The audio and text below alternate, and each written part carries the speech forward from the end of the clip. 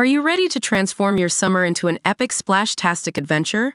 Say goodbye to wasteful, single-use water balloons and hello to the ultimate in reusable, eco-friendly fun with reusable water balloons. Check out the link in the video description to get yours on Amazon today. Former Minnesota Vikings and Dallas Cowboys linebacker Anthony Barr's Los Angeles home was ransacked by thieves on Friday, according to reports.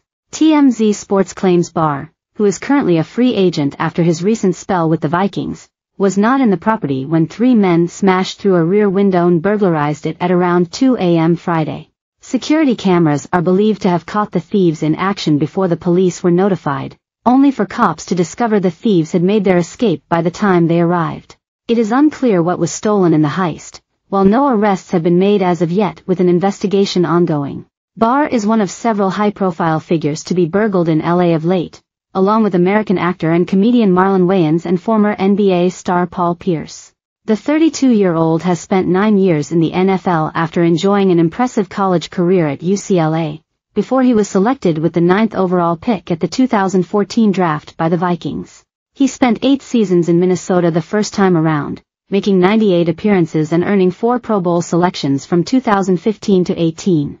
After being released in 2022, Barr signed as a free agent with the Dallas Cowboys, where he wasn't re-signed after his first and only season was marred by injuries.